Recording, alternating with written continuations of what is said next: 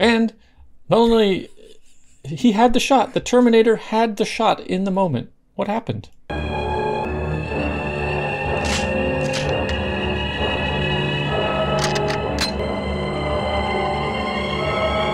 It's right there. He's got the shot. What's the problem?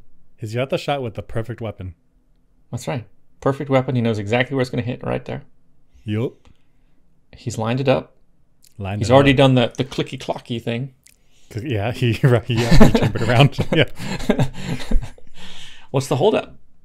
Yeah, what's the problem? I also saw this and I was like, why is time slowing down? Is he have some time slow down field? And like, no, everyone else is dancing like normally.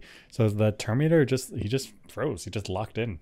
So as far, you know, like robots and electronics we have today have like sub-millisecond easily reaction time. So as soon as the laser crosses the fatal zone, I mean, it's almost an instant trigger pull, I would think. Pop, pop, right? But maybe you're in a low light environment. He needs like all this confirmation. There's a lot of noise.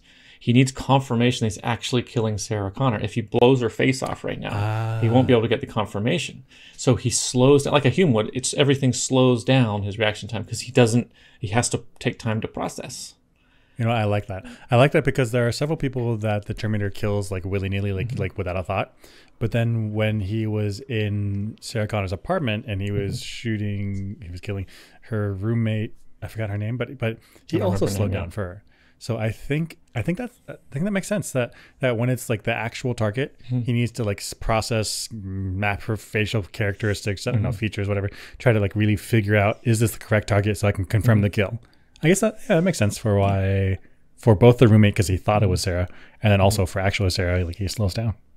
So right, and computation cycles. And this is a heavy noise environment with weird lighting, so that's going to slow him down even further. So, okay. Okay. So just like a human, his processing slows down in a unknown, weird environment. And it slows down when he like needs to really be sure. That's right. Like, so how many times have I done like multiplication that was like a struggle bus because I need this multiplication to be right, but any other time, no problem.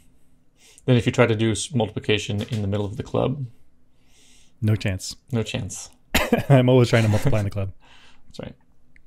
So he has the shot. Physically, he has the capability to take it. It's the processing that's holding him back, which gives Kyle Reese the time to knock it out of his hand. Yep. Just enough time.